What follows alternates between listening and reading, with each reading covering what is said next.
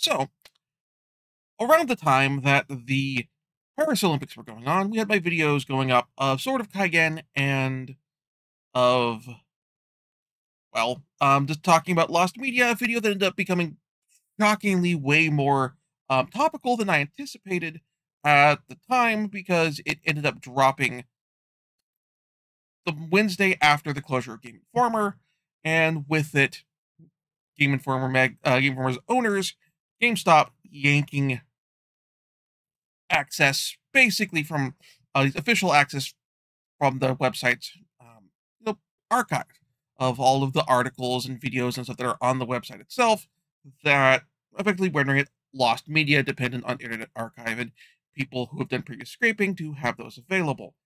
And then following that was the episodes of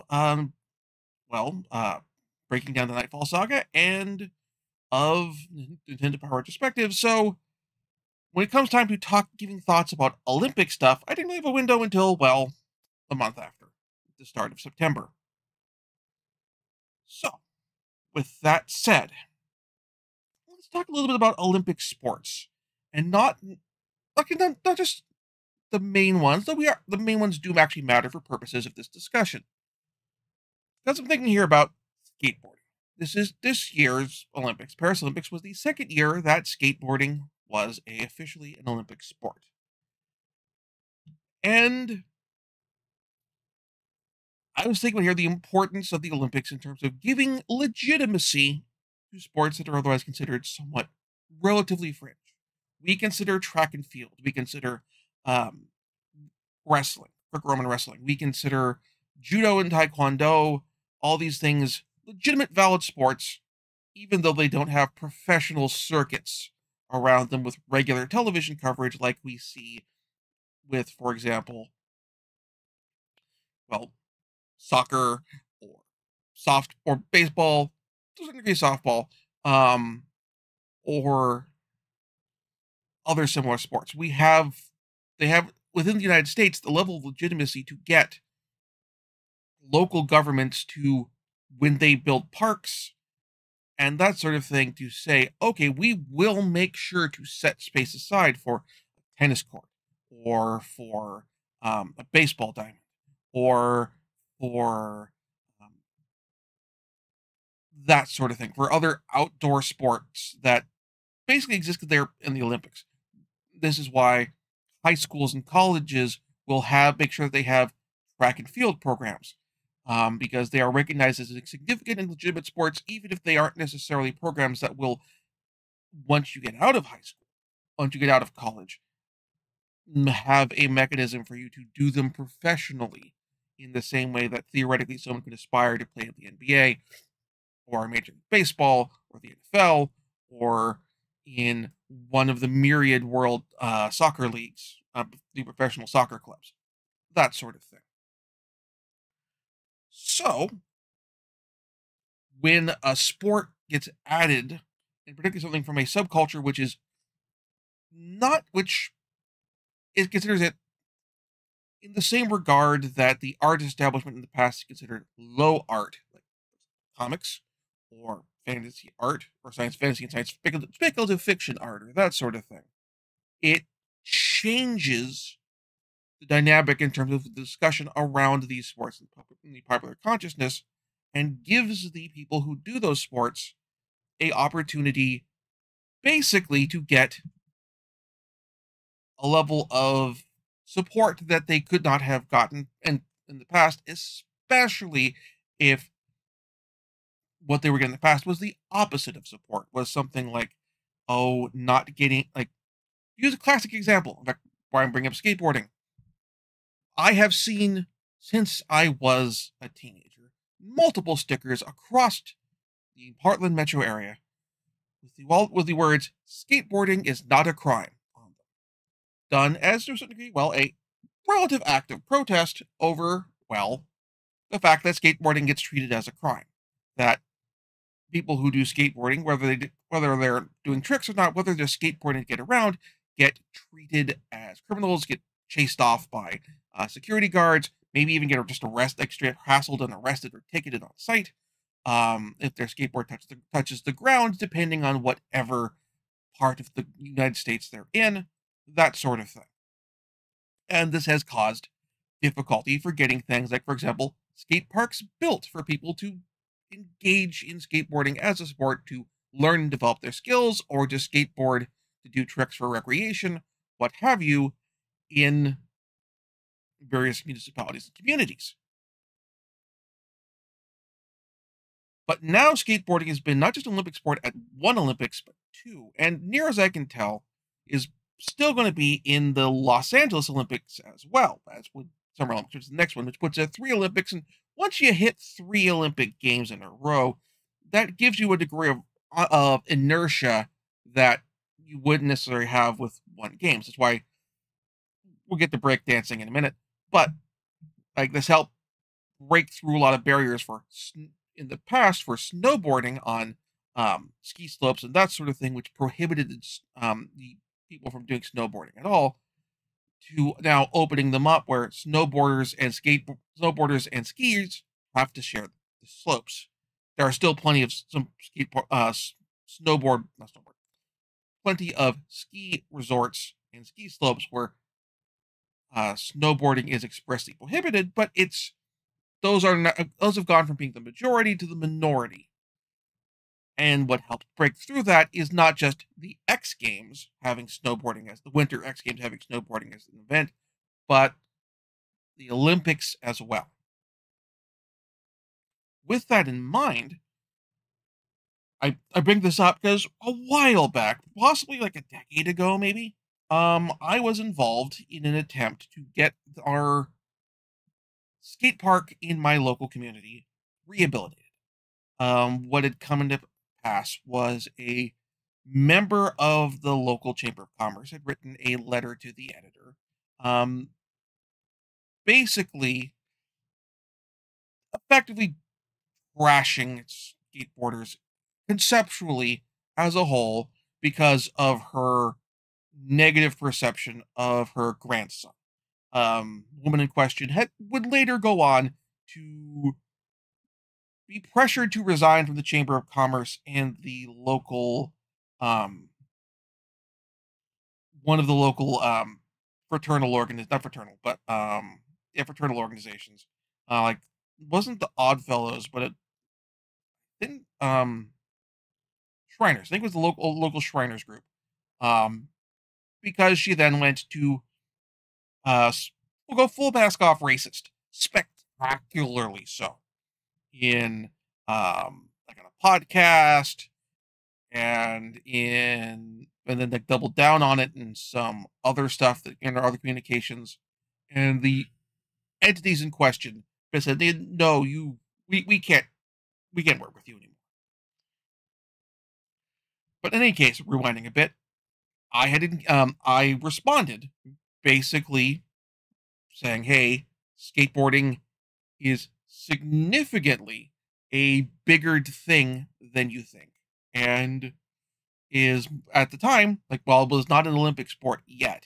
I believe it had been announced for the Tokyo Olympic Games, so I did bring that up, but also bringing up like, hey, there's the X Games and the Dew Tour as major sporting events, and that encompass skateboarding, and that it's legitimate, trying to play up the legitimacy of it. And this led to me getting, to a degree, roped in for a little bit with efforts to get the skate park rehabilitated, with varying degrees of ultimately failure. We didn't get what we were trying to get. And so, cut to the pandemic. And in particular, the pandemic after the Olympic Games. And now, the local municipality rehabilitates the skate park.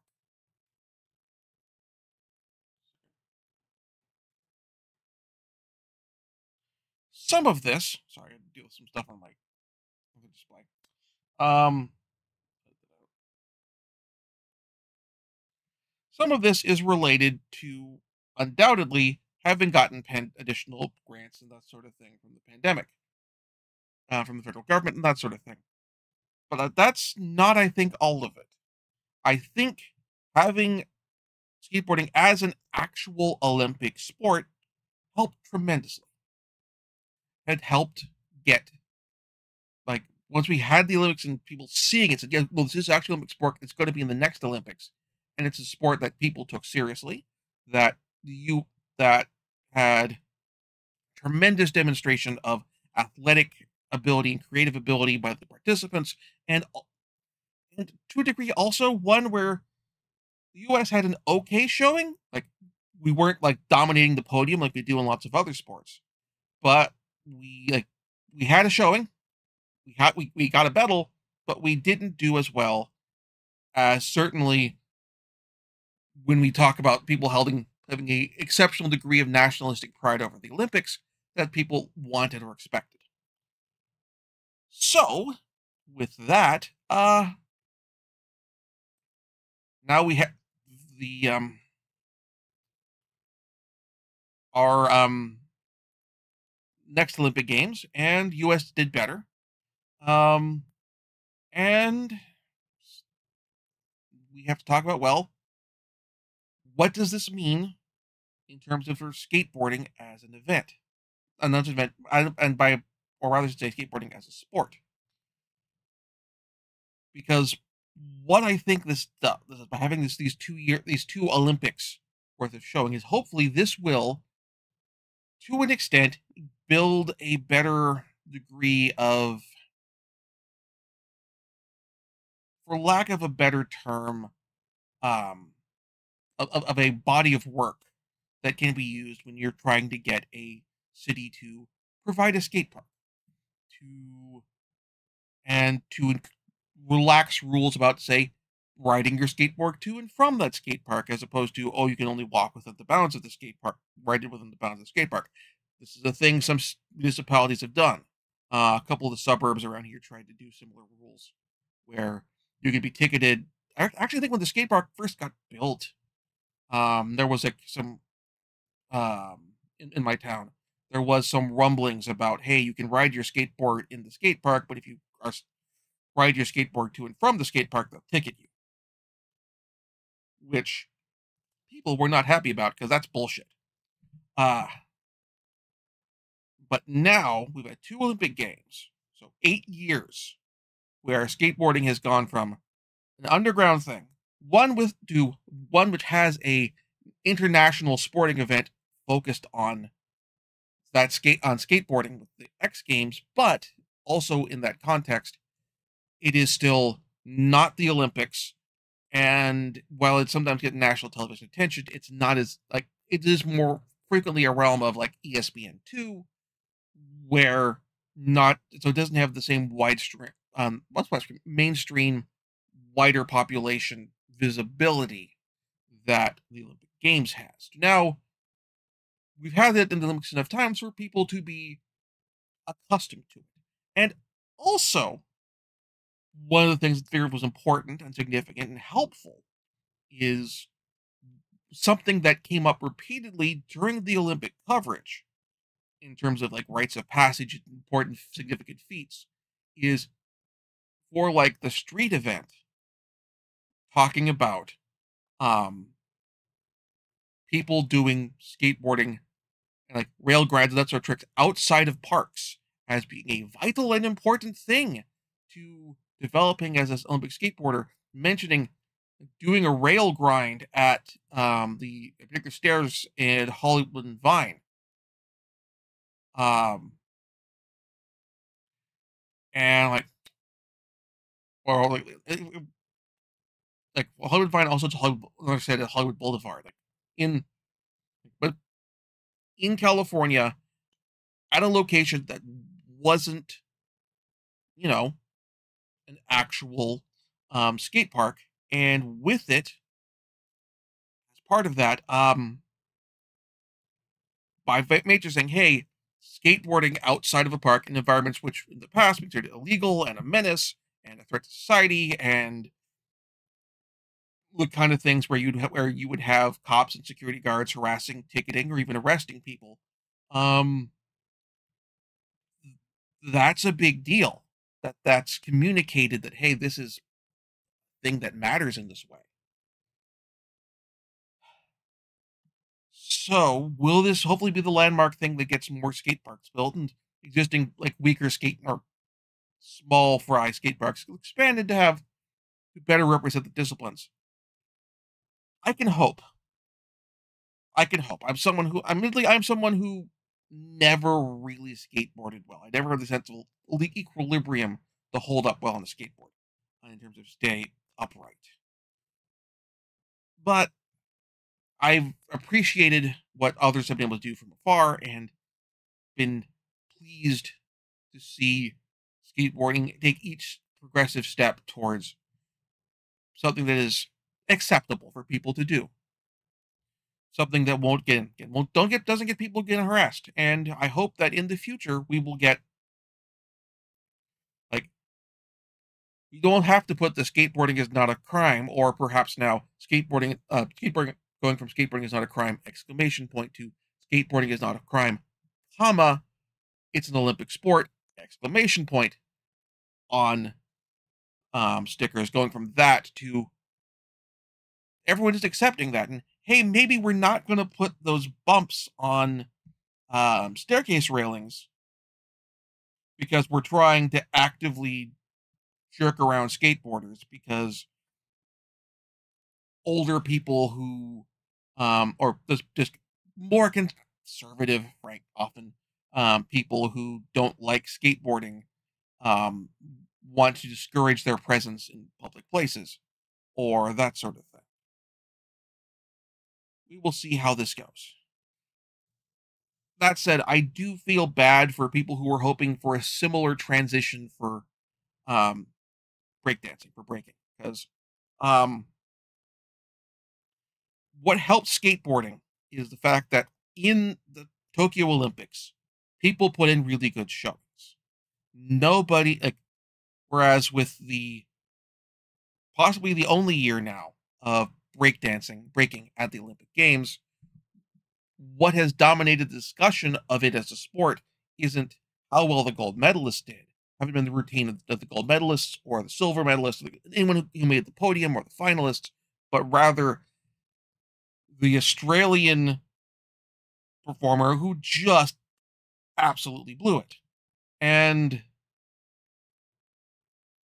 like with the Olympic Games, I do appreciate that like you do see these performers at the top of their game who do kind of just flub because it in a way it demonstrates how truly difficult skateboarding is as a sport and provides a degree of encouragement to people who are learning to skateboard that hey, yes, I bailed while trying to do like an ollie, but bailing is as much a part of skateboarding at the beginning novice level and the highest levels of performance.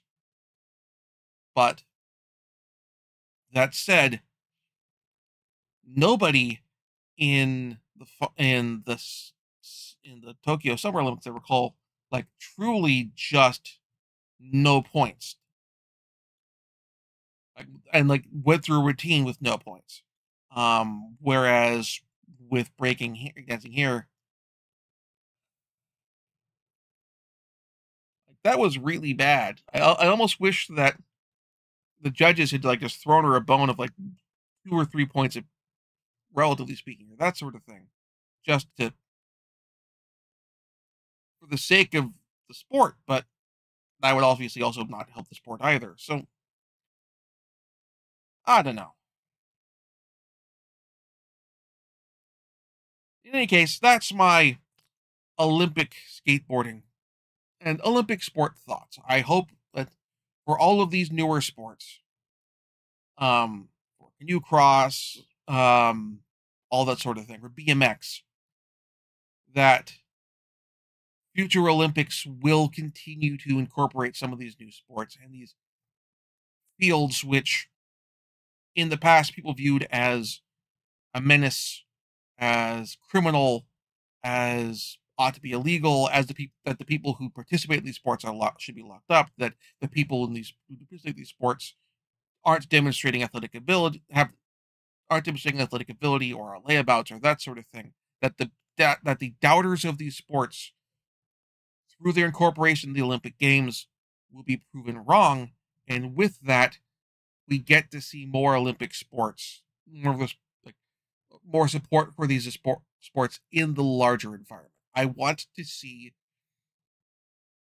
I would like to see skateboard parks be just as common as baseball diamonds and tennis courts. I like to see more support for BMX. My hope would be that for breakdancing, that people engaging in breakdancing aren't viewed as like odd or strange, but their art is recognized as it is, as a art, and one that requires tremendous athletic ability. Now, admittedly, to a degree, perhaps the Olympics is not the best venue for that, but on the other hand, I don't know how well you would incorporate breakdancing into the larger world of art and dance that in that same way.